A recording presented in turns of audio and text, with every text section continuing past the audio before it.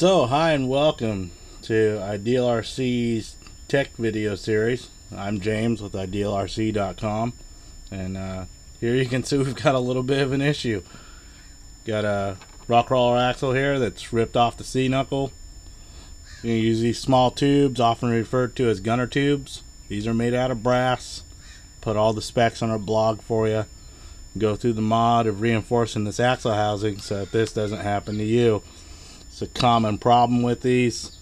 Get a little too much steering, a little too much power, blow out a bearing, and things go wrong. So we'll get to that and some other stuff in the video tech series. We'll start off with this, and we'll go through the process. So here you can see we've got our axle off our vehicle. We'll get it torn apart here. One thing you may want to address later on is these small holes on top of your axle. Drive through a lot of sand and stuff in the area I'm from, and you can see how much dirt's coming out of that thing. This axle's just full of pea gravel. So we're probably going to address that small issue there too. Haven't had anything fail because of that, but the inside of this axle probably looks pretty gross. So we'll get this torn apart, see what we got inside, and we'll move on with our mod. So I've got our axle out of the truck, got it all torn apart. Good idea when you're working on this stuff is have a small box for all your little knickknacks and so forth. Nuts and bolts, spacers, whatever you got, that way you don't lose anything. Set that off to the side. Got a trusty Dremel here, got a little rasp bit down on the end, and we'll show you what that's for.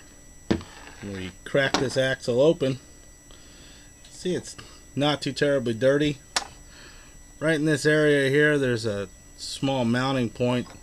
It's not going to allow this tube to sit exactly where it needs to.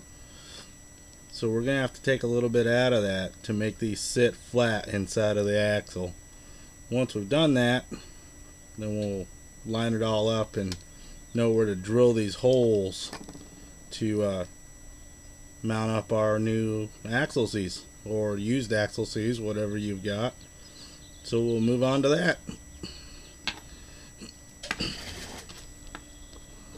So done a little bit of Dremel work here. You can see that we've got a small little bit of plastic in the axle housing, and what we do with the Dremel there is take it down something like this. I'll show you why here. We go to the other side of the axle housing. When you slide the Gunnar tube in here, doesn't sit flush, so that's what taking that piece of plastic out does with the Dremel.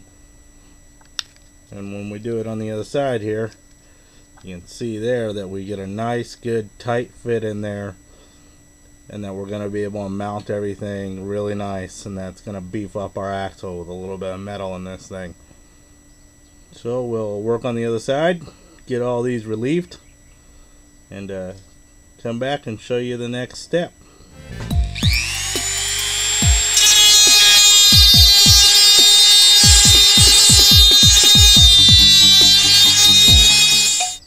So we've got our tubes all set in the axle here. Our next step is to somewhat reassemble the axle so that we can drill and tap some holes for all of our hardware. I've got a couple hardware needs here. I've got 2 holes in my axle housing here that actually mount my panhard bar, because I have a 3-link suspension system on the front of my vehicle with a panhard bar, so I'll also address those. If you've got a Hambros kit on your vehicle, probably not going to need to do that. You can see here that everything fits really nice inside there. It's looking through the axle housing. So we're now going to drill into these, and we'll get set up to show you how to do that. And address all of our holes that we need to put in this axle for these tubes to be complete in here. So for the next step in this mod, you're going to probably want to pick up one of these. This is a tap. This is for 3mm. Machined. It's a little tap handle. You can find these at Sears, Harbor Freight, a number of places. Probably about $20-30 to get you set up with several sizes. 3mm will probably be your most common you're going to find on most RC cars. Some things you may want to do a 4mm tap. A lot of taps come standard for 440, which is very similarly sized to 3mm. You really want to stick with a 3mm machine for most metric stuff. Associated vehicles, some low Cs run standard. So if you're dealing with something with those, you'll want to use a 440. You also want to pick up some corresponding drill bits to your taps. Some tap sets come with the pre-designated drill bits. Others you'll have to pick them up. If you pick up a good little drill bit set, it's probably going to have the size you need to be able to drill these holes and tap them. So on our project here, we've got a couple holes to mount this C-hub, and as I mentioned before, I've got a little bit different panhard mount on this vehicle, so we're going to drill and clearance those holes and tap those. Maybe a little difficult in there, just to make sure that our screws don't hit that, we don't bottom out on anything. So we're going to get this chucked up in the vise, get some holes drilled, and then tap these holes. Be able to put some hardware back on this. Maybe put some fresh grease inside of the axle, and it should be good to go.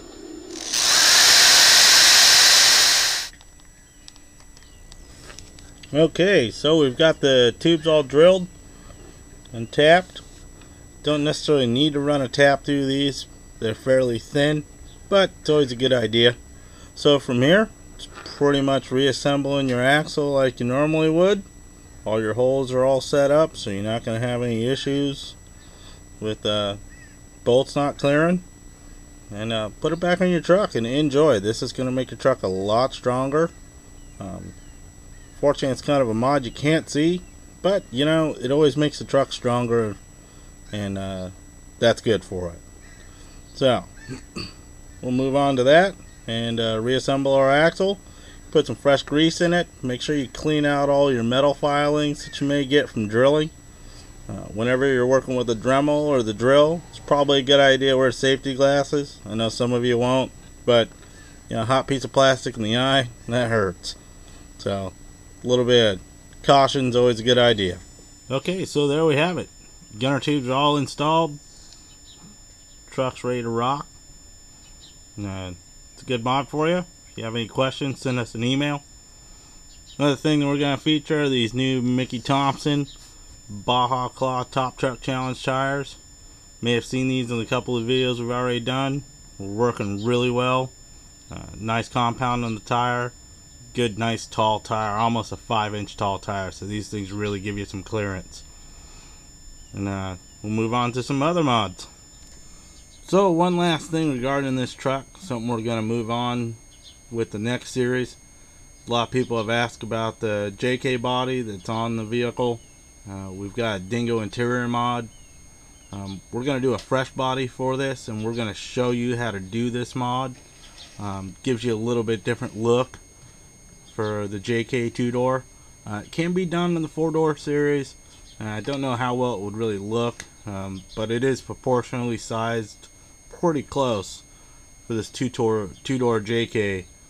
So we're going to do a fresh body for that. We're also going to show you how to paint this body with the factory color that may not be available through a spray can, through your normal hobby store. You can pick up urethane based paints in a spray can at your local paint store, automotive paint store. They'll spray right on. They're very flexy. They bite hard into the polycarbonates. I've done them on quite a few bodies.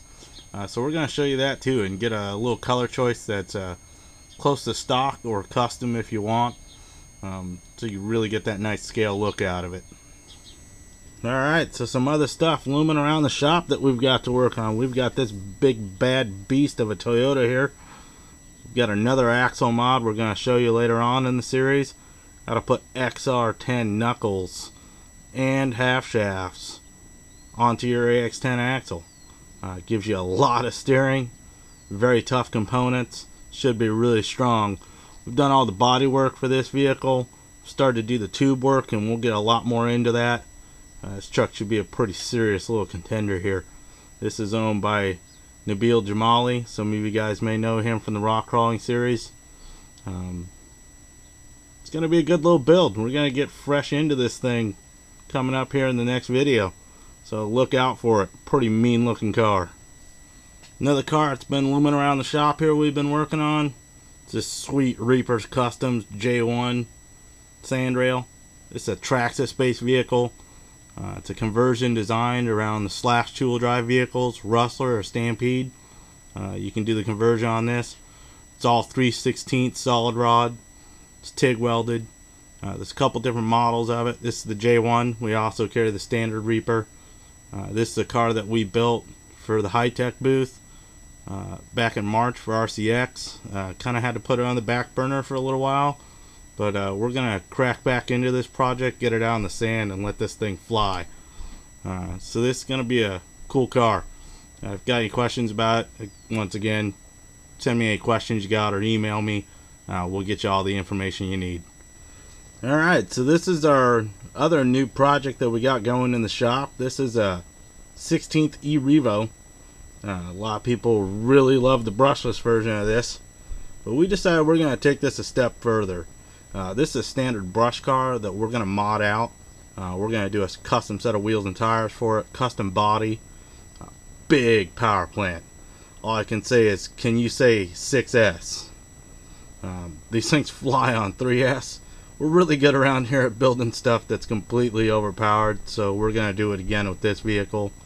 We're going to go through the entire series on this, so take a look at stock, because it's not going to remain that way for long. And this vehicle is actually going to be for sale when we're done. This is just purely an exercise in doing really overpowered stuff. So this should be a cool little build that we're doing here. It's going to get crazy, because all this stock stuff in here is going away. So just get ready, because this thing's gonna be wicked. So on a side note, in the shop, we're always working late, we're always watching movies. So one thing I thought I'd do for each video is feature something that we've played in the shop that seems pretty cool. This time we're gonna feature Faster, Dwayne Johnson. Some of you know him as The Rock. This is a real grit iron movie. A lot of action in it. This guy's just angry. Check it out. Something great to play in your shop while you're just fiddling around or doing whatever. So that's our side note movie for this video, and we'll catch you guys next time. Remember, comment, subscribe, and if you guys have any questions, send me a PM or email us, and we'll be happy to answer any questions you've got.